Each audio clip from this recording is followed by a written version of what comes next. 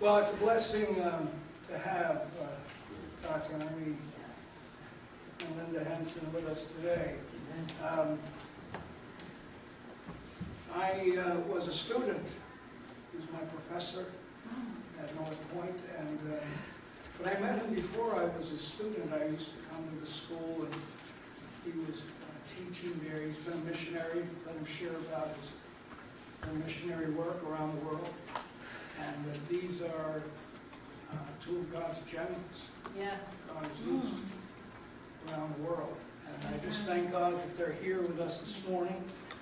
And my reason for asking them to come was selfish. Because I know that they move in the Holy Ghost. Yes.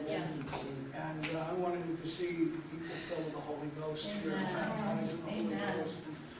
You can feel the rumblings of revival coming. God's doing a work here. And it's not about one or two people, it's about the body. Yes. Of Christ. And Jesus is here. So Dr. Henson, come, take your liberty, come and share the gospel with us. We love you. Hallelujah. Hallelujah. One thing I know about Brother Zurley is that he's always dancing on the inside. So I always tell my brother, when I see him at school, I said, well, I'm going to dance for the both of us until the Lord heals you and you can do the same. So, but you know, we'll all be doing that in heaven. Yes. So you need to start practicing that. My wife and partner in ministry for 53 years. Wow. 54. Linda, would you stand? Would you deserve recognition? Also, I'd like to ask you to, during your prayer time this week, our daughter and her husband, work-related, will be going visiting Iraq. In Baghdad. And their visit is work-related, but still a very dangerous place. In fact, they had the worst bombing terrorist attack in Baghdad since 2003, just this past week. So when you're doing the first time, I would appreciate if you would lift up my daughter and her husband that are there. They'll be meeting tomorrow night in Baghdad. I just want to say that really, you know, I think your pastor is just right on target. Get ready for revival because I want to say the presence of the kingdom of God glory is here. Amen. When you worship, okay, and I praise you. You are a light. Now, I don't know what's going on around you directly, but I can tell you that it represents, for the most part, darkness. And you are the light. I mean, you're just you're a little Assemblies of God church, just right in this little neighborhood of Revere. But I tell you what, you never know how God is going to use this place. Because people, the human spirit, even the fallen human spirit is attracted to the glory of God. Yes. Now we know that the redeemed human spirit is attracted to God, you know. And the presence of God's glory is here and is going to ever expand. And that's going to be the drawing, radiation to this place. People are going to be coming in. And there'll be maybe a lot of people that are not used to the biblical worship that you provide.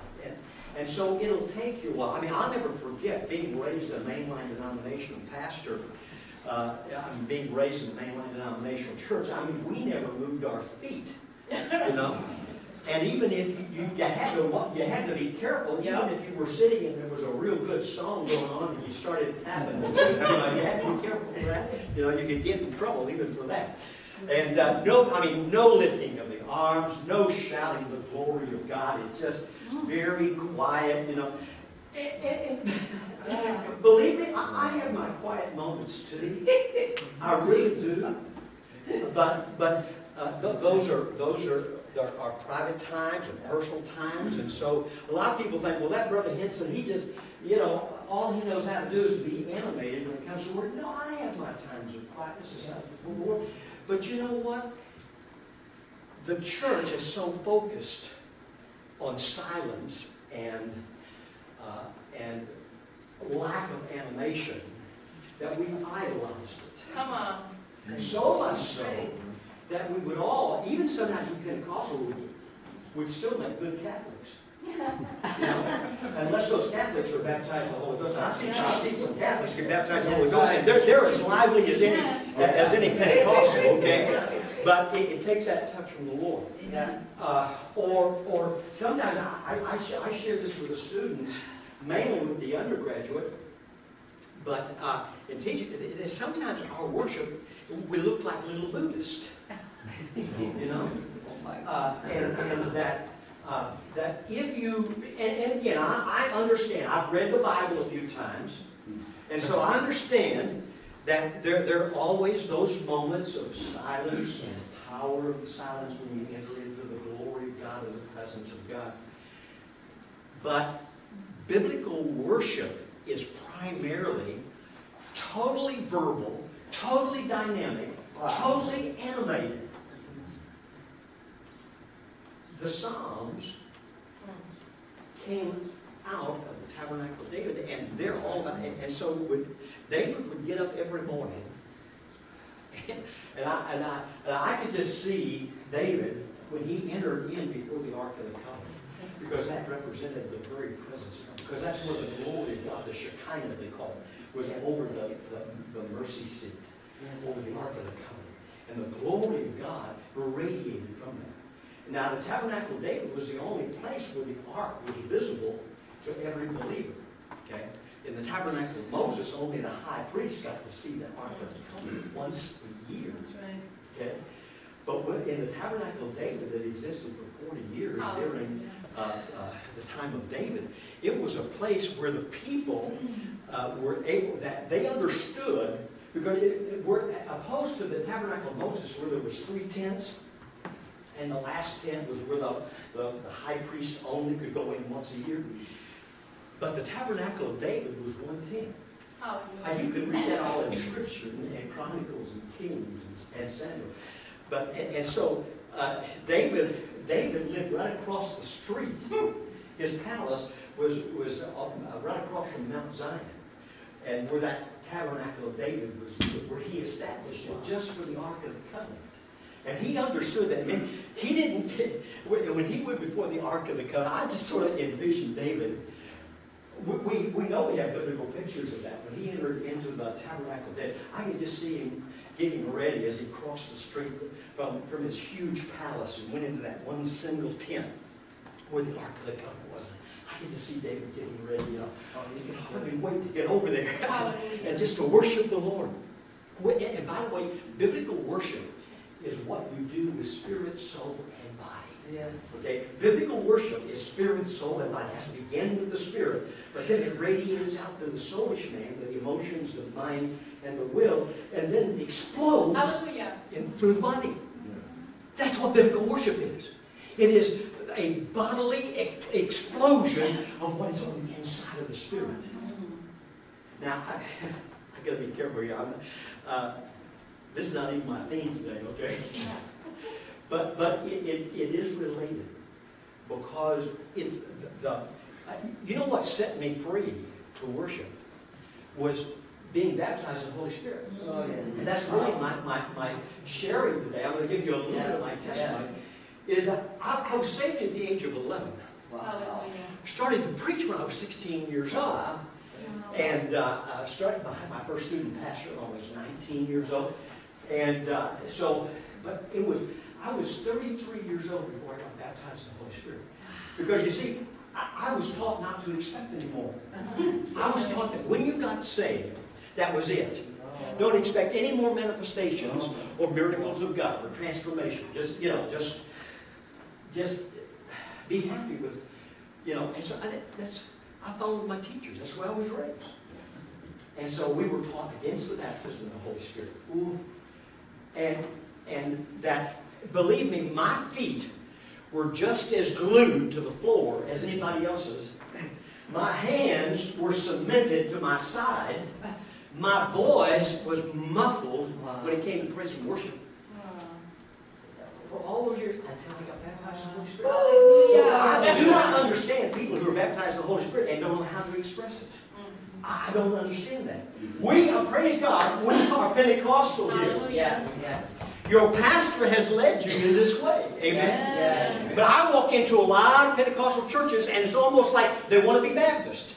You know? Now, praise God, I was raised a Baptist. I praise God for my Baptist heritage. I was raised to love the Bible as the Word of God. Yes. That's why I read it once through, from cover to cover every year. In fact, I'll finish it in 8 to 9 months sometimes, okay? And start on a new translation, or it's the same translation again. So, the Word of God, it takes the Spirit to bring the revelation, the true nature of the Word of God. And that's what the baptism of the Holy Spirit is. Now, if you're Pentecostal and you've been raised in a Pentecostal church, and you've been asking God for the baptism of the Holy Spirit for years and you've never received it with the manifestation of speaking in other tongues, I just want to share with you that when you got saved, the Holy Spirit became resident on the inside. Yes. The baptism, I think sometimes we explain it in a way that's not, that confuses people. What I believe the Bible teaches is that the baptism of the Holy Spirit is the release of the baptism of the Holy Spirit. It is the release of it. You receive the Holy Spirit. It flows into you when you accept Jesus. But the baptism of the Holy Spirit is the explosion, the outward explosion, the outward release, the little fanning of that Spirit that's in on you. And so many times people are trying to beg God to give them something that God has. When you got saved, Jesus implanted in you that spiritual language. But it's just that people don't know to release it. Now, in my case, I was taught against it. I was taught, don't you dare even gather with those tongue talkers and those people who speak in other tongues. They are weird. And they are, and some of them would say they are even of the devil. Okay? And then for the most part, most of them were cessationists in their theology. That is, they believed that all the work of the Holy Spirit ceased after the Bible was translated. Okay? I mean, it's, you know, so the power of the Word can only be understood by the Holy Spirit. Right. So I only began, do you know that I began within the first year after I was baptized in the Holy Spirit when I was 33 years old. I'd been a pastor since I was 19, been preaching since I was 16. But I had been taught against the baptism of the Holy Spirit. So I knew all the arguments. I mean, I was trained at the bachelor's level, the master's level, the graduate level, how to come against those people that believe in the baptism of the Holy Ghost and speaking in other tongues, those Pentecostals, as we call them. You know, those people who only had churches across, you know, on the other side of town. You know, and that you didn't dare get near. You know, because something might jump on you. You know, praise God, when I was 33 years old, something jumped on me, you know. Or rather, I jumped into something. It's called the river, amen. And so, praise God. So you see, I was raised to be on guard and raised against the Pentecostal message and speaking in other tongues and all the gifts of spirit. I was raised, I was entrenched in it. So that when I was first witnessed to about the baptism of the Holy Spirit, I had all the arguments. I had been trained in university. I had been trained at the seminary level. I had been trained at the graduate level. I had all the arguments. Until one day I just began to realize that there was an empty spot. Yes. And that something needed to be released in me that was not being released. The Holy Spirit on the inside didn't know. I didn't know what to do with it, you know. And so until I got baptized in the Holy Spirit. And then, you see, then that's when the river really begins to flow. Okay. Now, I don't want to be guilty of being one of those preachers, you know, and I am many times guilty of preaching a whole sermon and then getting to the text. Okay, so I don't want to do that this morning, okay? But I want you to turn with me to, and go ahead and put up the first one. Yeah. Okay, it's getting beyond my name. There we go. Okay, yeah, there we go. The Spirit and fire. Okay, let's turn to Matthew 3:11. Now, Luke 3:16 says basically the same thing. Okay, but we'll read from Matthew 3:11. And I'm reading from the Amplified because I love the Amplified. It will give you many Greek and Hebrew synonyms along with the English verbs. And I just happen to like that. Now, it makes it a little longer to read the Bible through from kibber to kibber when you're reading the Amplified. I've got a few extra words, but I still love it. Okay, Matthew 3:11. And believe me, I read this verse hundreds of times and didn't understand it until after I was baptized in the Holy Spirit, spoken other tongues, at the age of 33. Now, if any of you are wondering how long ago that was, I'm 75 now. So I've had a few years. Basically, I've had more years of preaching the message of Pentecost than I had before. Okay? And praise God that when you get baptized in the Holy Spirit, in the release of the Holy Spirit, with that new language of the Spirit, Matthew and Luke calls it the manifestation of fire. Luke calls it the same thing in Acts 2. Okay, so Matthew 3:11, and basically John the Baptist is speaking, and he says, "Now I came and I come to baptize you in water." But he says, "There's coming one after me, and I'm not even worthy to carry his sandals." That was the trademark of what a slave did for his master. He carried his sandals, okay?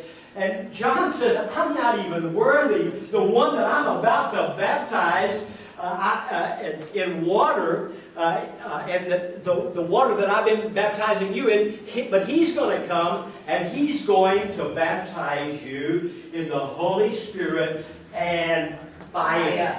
Okay, now, and so Luke says the same thing, and so we know that Luke reiterates that whole phenomenon when in Acts 2, he helps us to understand what the Spirit and fire was all about. Because that's what tongues is.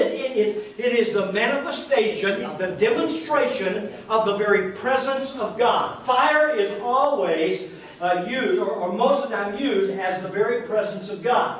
So the thing of it is that we have to do, in our response to this Holy Spirit and fire, I mean, it is a manifest presence, okay? It is not just something, when John says he'll baptize you in the Holy Spirit and fire, okay, he's trying to get us ready for something, okay? That's a whole new phenomenon that the world, even the Jews, had never seen, okay? But the unfortunate thing is that there were wonderful pictures and types and shadows of that reality in the Old Testament. Now, our response to the Holy Spirit and fire is that, first of all, it needs to be ignited. That fire has to be ignited. Nothing can happen until that fire is ignited. You get saved, you get born again, you invite Jesus into your life, and the Holy Spirit comes and He lights a little pilot light. And within the spirit, within the heart, okay? So, and that pilot light, now here's where I was. I had that pilot light from the time I was 11 years old. Wow. But at the age of 33, somebody came along and turned up the thermostat.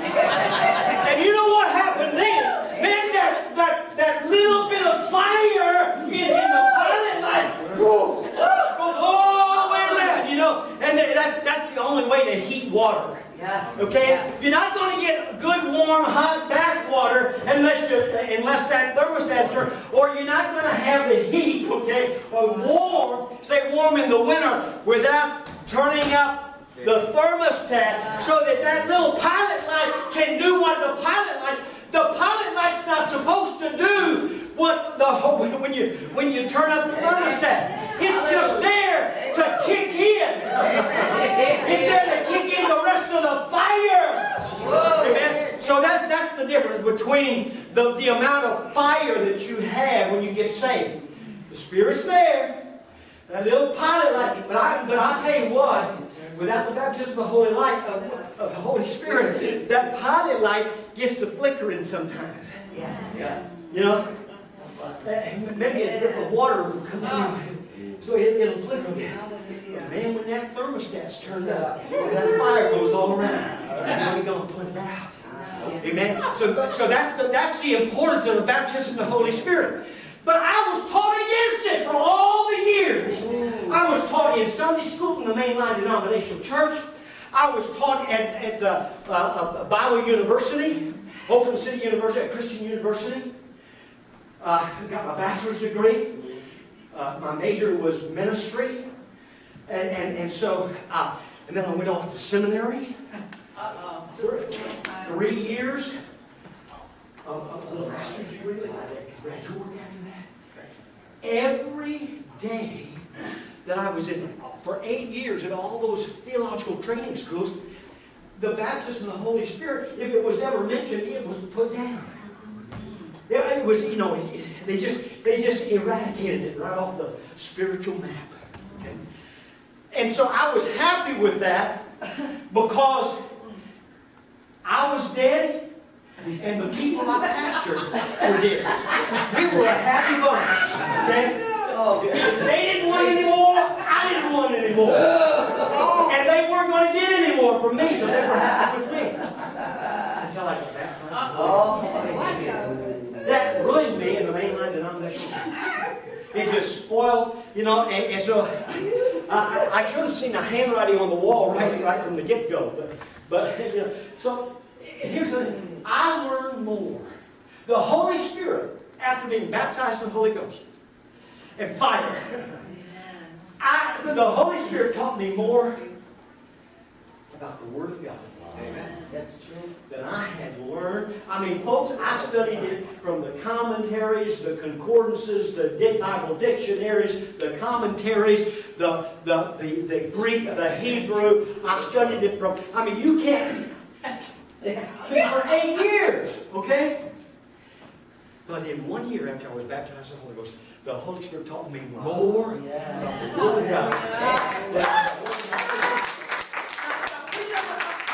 Education, it's what I is, it's what I do, okay? I'm not against education, but I tell you what I am against.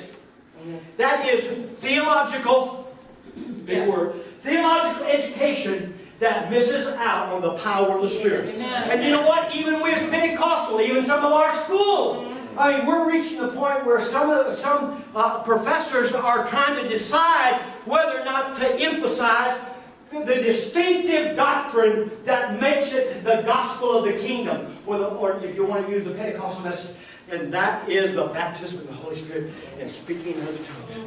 And so, but the Holy Spirit taught me more. Amen. In 1 year. Hallelujah. Not only, now this is even more important. It taught me more in 1 year than I learned in 8 years of theological education. The baptism of the Holy Spirit. The Holy Spirit taught me more than 1 year about who Jesus is. Yeah. Now, I love Jesus from the time I was 11 years old. I got saved.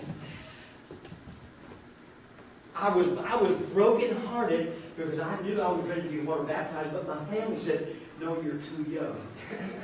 You know what? If you're too young to get saved, then you're too young to get baptized in water. But if you're But to me, if you're old enough to get saved, you're old enough to get water baptized. Right. My little heart, my little redeemed heart in me said, you know, I want to go down into those waters, Amen. into those burial waters, and bury this old, Yes. this old Adam nature. Yes. Why would I want to bury it? Because it's dead. Amen. That's what you do.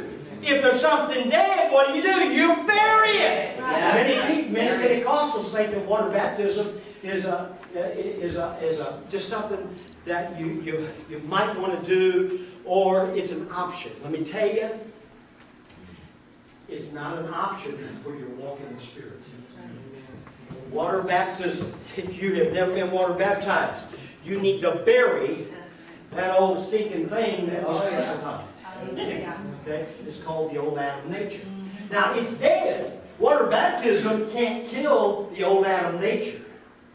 Only the cross can do that. That's You right. know, penetrates that old Adam nature and stabs it to death. Okay? Oh, yeah. Just, you know, and so only repentance and faith in Jesus can do that. That's right. What if you don't do that first, you can go down into water baptism 100 times, go in wet, or come in, go in dry and come out wet, and that's all that happens. Okay, but if you're a born again believer, it is not an option biblically.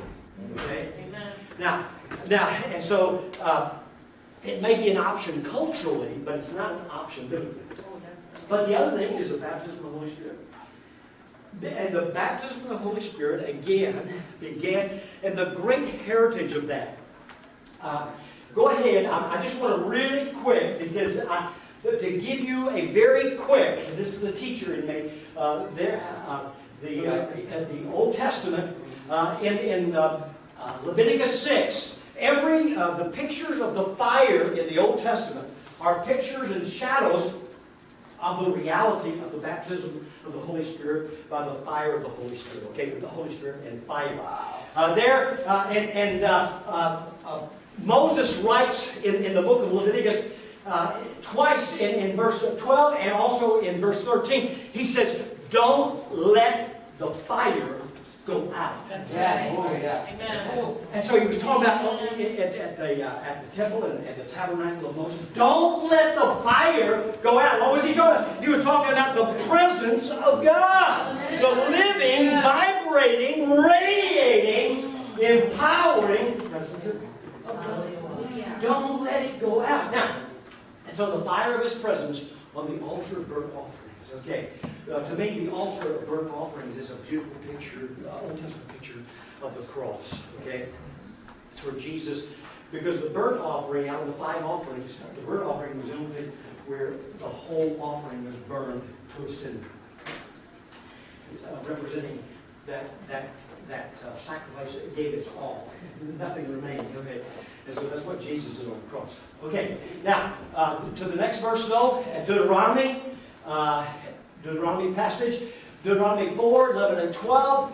I would like for you to write these down, and I'm giving reference to them, but I want you to go back and read, because this especially is a very important passage relating to the Spirit of fire, because it is the fire of God's manifest presence in Sinai. Some people have called this the Sinai Pentecost. Now, I had a friend who's kind of gone overboard. It's almost like he's become more Jewish than he has Christian. We led them to the Lord and into the baptism of the Spirit, but somewhere along the line he began, and I believe we need to support Israel. We love Israel, pray for Israel, bless Israel, do everything, because we're twins, okay? But we're not to come under the bondage of the Old Testament, okay? The whole Old Testament, according to Hebrews in the New Testament, everything in the Old Testament is a picture and a type and a shadow. The New Testament is the reality, okay? And so, but what happens is that sometimes people, when they get so entrenched in that, it's almost like they pick up again. By the way, people in the church at Rome and the church in Galatia did that very same thing. They went back and they picked up the bondage that they had left, okay? And so that Christians can do that today as well. And so this is and then my friend, when we were celebrating Pentecost, the New Testament Pentecost, which is represented on Zion, okay? New Testament Pentecost is represented as Mount Zion, according to the book of Hebrews. Mount Sinai, okay, represents the Old Covenant, but it was, they say, historically, took place, this fire, the presence of God, took place on Mount Sinai on the day of Pentecost.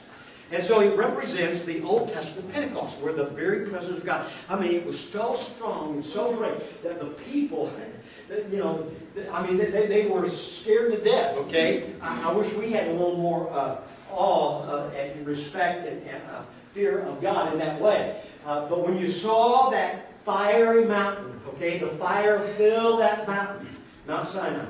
and it represented it. The Pentecost on Sinai was pointing to the Pentecost that would take place in Acts 2 on Mount Zion. Okay, but my friend who got so wrapped up in Jewish theology and almost has gone back to being more Judaic than he is a Christian. But he says, well, you're worshiping God on the day of Pentecost, but I haven't heard you say anything about that was 3,000 years ago, okay? What we celebrate is Pentecost,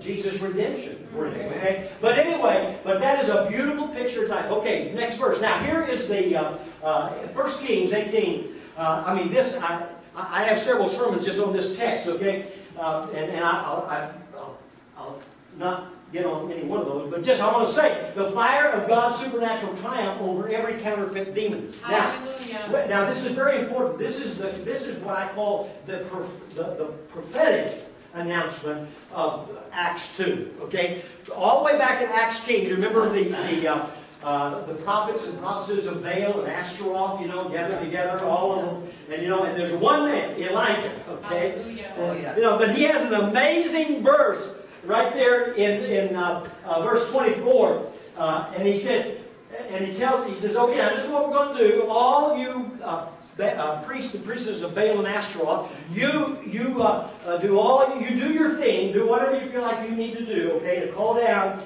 your God and your counterfeit God. And then he said, then I'm going to just pray. Yep. And this is what he said. He said, and the God who answers by fire, He is God. Okay? Praise God. You don't have to wait. For so many years, from the time I was 11 to the time I was 33 years old, I was taught I had to wait around. Okay? I had to wait around for that empowerment of the Spirit. Okay? And so I was a good boy, okay? I wanted to be a good little church boy. I wanted to follow what my teacher said. But it kept me from entering into the fullness of God and of God's Spirit. And so it's the God of Acts 2 lets us know that God is the one, that Jesus is the one who answers by fire. He's the real thing. And that all these other gods and goddesses that we're surrounded by in our Western culture, and we've got as many demons and as many false gods in America as you do in Africa, Asia, or any place else. Okay, we've been around the world. Believe me, in some ways our demons are a little stronger. Because they look so much. For example, religion. Religion looks so much like the real thing, spirituality, that we confuse the two. Okay, and so, but the traditions of men and religiosity, they are very, very strong principalities. In fact, Jesus made the statement. He said, the only thing that can block the power of God or the Word of God is what? Your traditions. Wow. He said, in fact, he said to the Pharisees, your traditions have made null and void my word. Wow. And so religion has that kind of power. So that's why we must never become religious. Be on fire of the Spirit. Amen? Because that's what this world is. That's what this community is.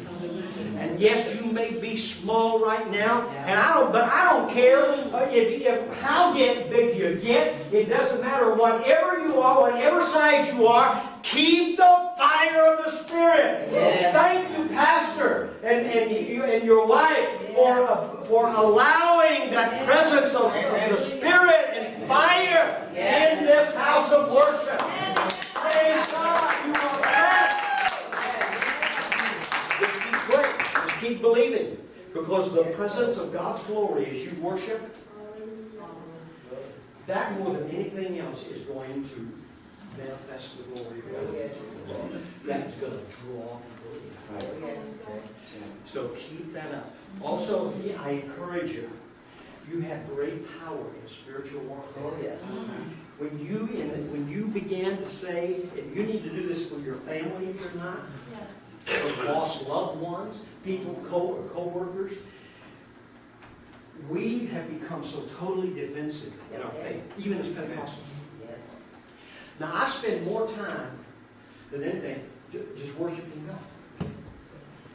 But I'm called upon, according to the Apostle Paul, our fight is not with flesh and blood, but it's the powers and principalities, hosts of spiritual wickedness, and world rulers of darkness in the heavens. You know how those dudes' power get broken? Well, I got news for you. They were already broken at the cross. Yes. Colossians 2 says that Jesus stripped them. He stripped them of their authority and power. When did he do it? At the cross. Now, he announced it as he was ascending on high because they hadn't gotten the message, apparently, okay?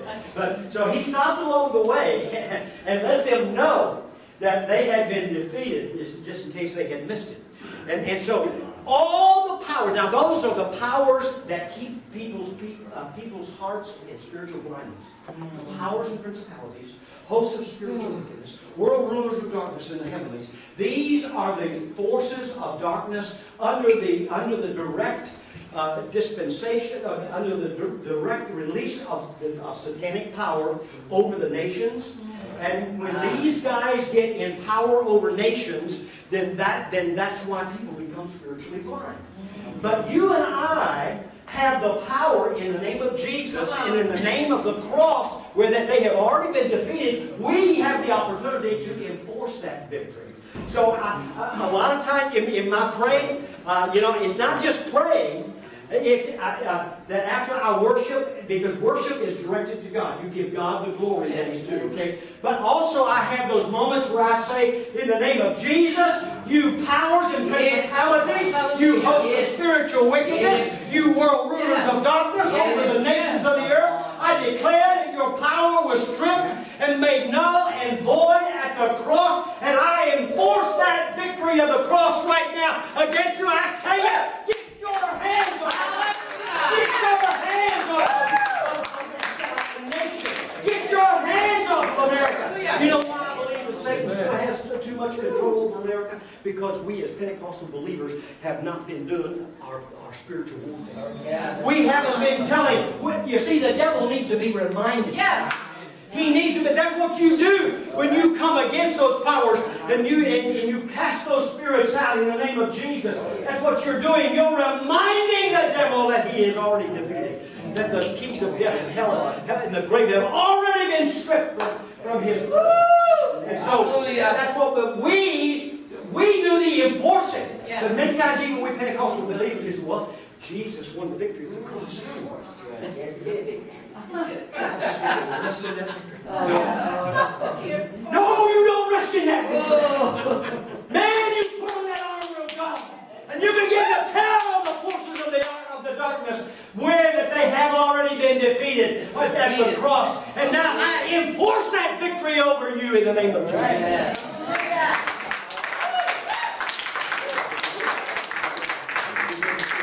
Okay, pardon me. That's just now. Get on into the New Testament just real quickly. Luke 12:49 to me is a verse that has been totally misunderstood because Jesus is talking about. He said, "Oh, how I wish." He said, "I'm going to send fire," and he said, "Oh, how I wish that it was already kindled." That's it. A lot of people look at that verse and they think he's talking about the fire of judgment. I think he's talking about the power of penance. Wow. Jesus, halfway into his ministry, saw what was going to happen when the Holy Spirit, when he poured out the Holy Spirit on the church. And he foresaw the whole book of Acts. Yes.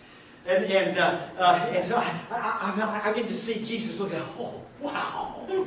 Praise God. Thank you, Father. I have come to spread fire. I wish the year and a half was already up so that I could see it. Okay? I wish the cross was on. I wish the reverend, so that I want to see. Oh, how I wish it was already rekindled. Fire. Even Jesus wanted to do. And so, to me, that's what Jesus... now, I'm sure there are some very solid, sound scholarship that would not accept that translation, but you just allow, especially the experts, to be wrong. Okay? So, the fire of the Spirit's arrival as a demonstration of Christ's passion. It was a demonstration. The Holy Spirit being poured out was a great demonstration of the compassion of Jesus. We talk about, we all use that word love. But the most loving thing that Jesus could do after dying on the cross for us is pouring out the Holy Spirit. Yes. Absolutely. Pouring out the Holy Spirit. Yes. So that the redeemed can be restored Yes. and do the restoring. Yes. Yes. We're put here. This church is here. It is you are the leaven of restoration. Come on. Now only the redeemed can do that. Okay. And so Jesus redeemed you so that you could be restored, and then so that you could restore others. Amen. Okay, real quick. The next verse, okay. The fire of Pentecost, the fire of Christ's empowerment for global missions must be received, I didn't understand that for the longest time, like I said, because I thought I had all the Holy Spirit that I was ever going to get. Okay? And I thought that for all those years, even as a pastor. How would you like to be a pastor in the mainline denominational church and not be baptized in the Holy Spirit? Okay? I mean, I tried, and I really believed that if I died, I was going to go to heaven. But there was no empowerment in my ministry. There was no empowerment in my worship. There was no empowerment in my spiritual warfare. There was no empowerment in my prayer life. And I never expected any spiritual wonders, okay? Because all that existed only for the first century church. How dare God play a trick like that? Pour out the Spirit and leave it only for the early church. Come on. Praise God. But I don't serve that kind of a God. He says, no. What I did, I am doing. Amen. What they have, you have. Yes. Hallelujah. And it doesn't. You may think that the older you get, that fire will grow dim. It doesn't need to. It doesn't. In fact, it's not supposed to. It just gives you the right to be a little crazier with it, okay? Now when you get my age, I'm sure some of the younger guys are going, well, but that's all right. He'll be gone and buried. We won't have to put up with the likes of him. But that's okay.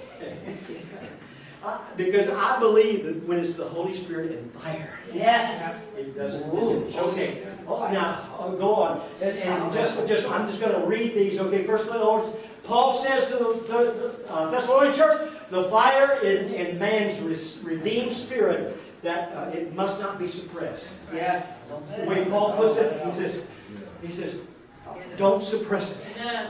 Don't suppress it. Don't let it go out. Paul is saying the same thing in 1 Thessalonians that the Levitical priest, that Moses said to the Levitical priest, okay? Don't let the fire go out. That's what he said. And also in 1 Timothy 1:6, real quick, the fire of God's presence must be continually fanned. Now, this is the purpose. Remember, I said that when you got saved, I believe Jesus ignites that pilot light, that flame of the Spirit. But the baptism of the Holy Spirit, speaking of tongues, that's the thing. Amen. Oh, I tell you what, every morning when I get up and just start praying in tongues, I'm fanning that flame. Yes. Wow. Yes.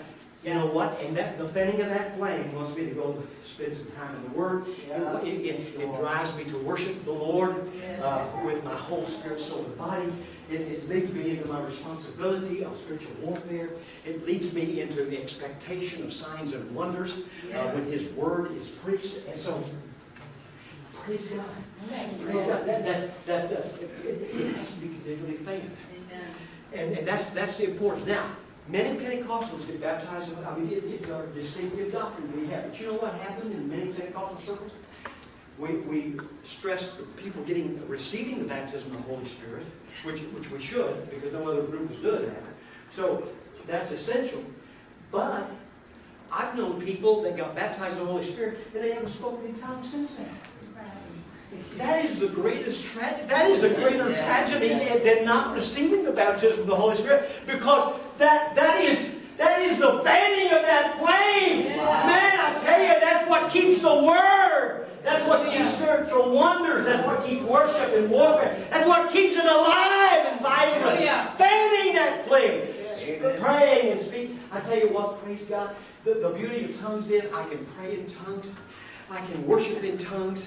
In fact, half of my worship, when you all are singing the English or whatever, I'm singing spiritual language. Okay. Hallelujah. Hallelujah.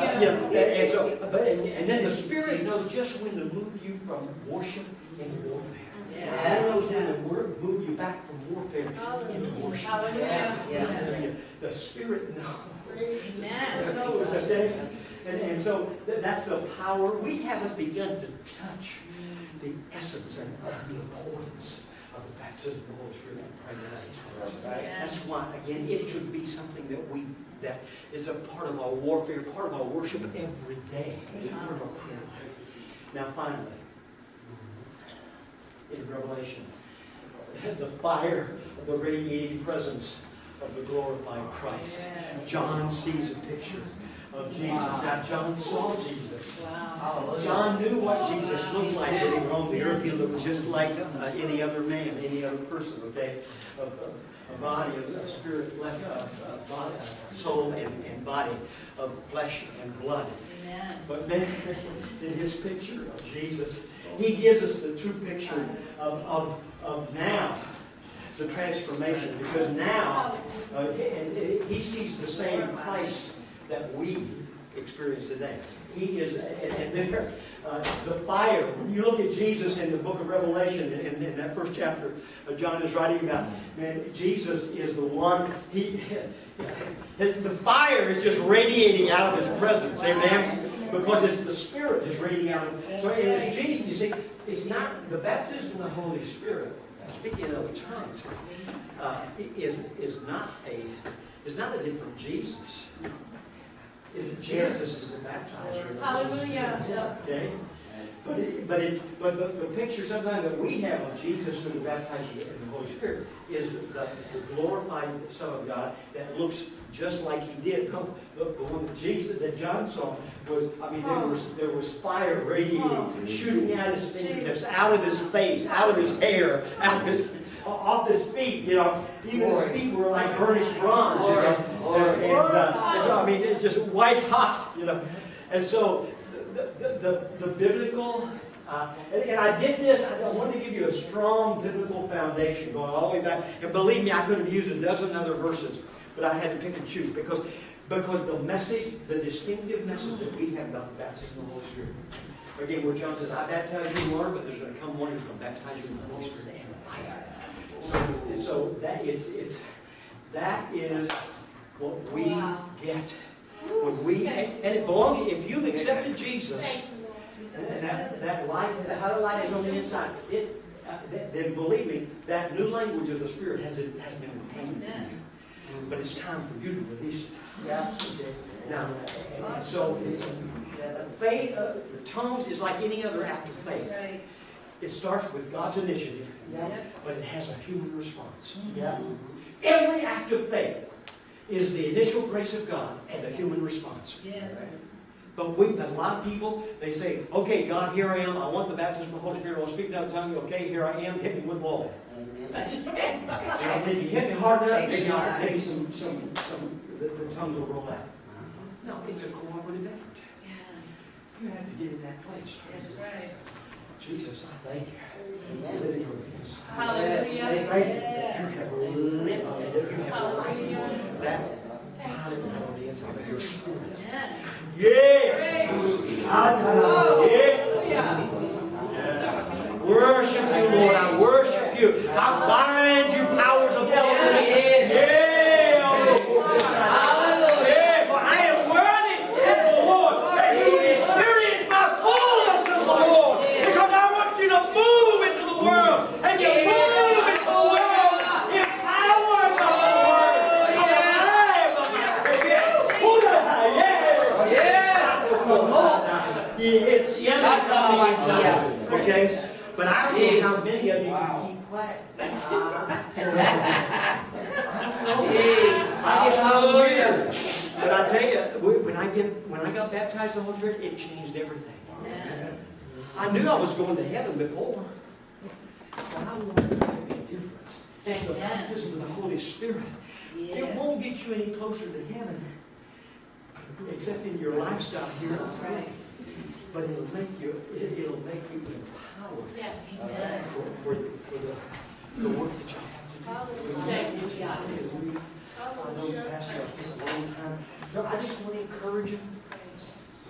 If you haven't received the baptism of the Holy Spirit, we've gone way over time. But I just want you to know that whether we worship, expect that Spirit. If you've accepted Jesus, expect that Spirit to well up within you and break forth in worship. Or if you're a shy type, then go home, get in your closet. Lord Jesus, baptize me in your Holy Spirit.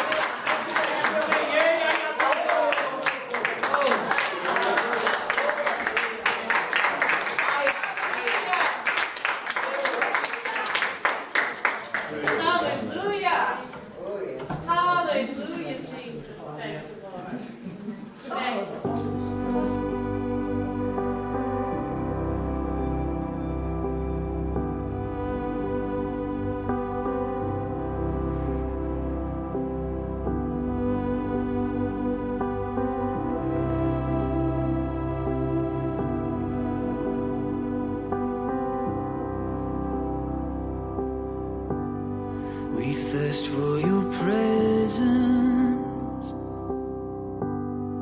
Send down your rain here in this moment.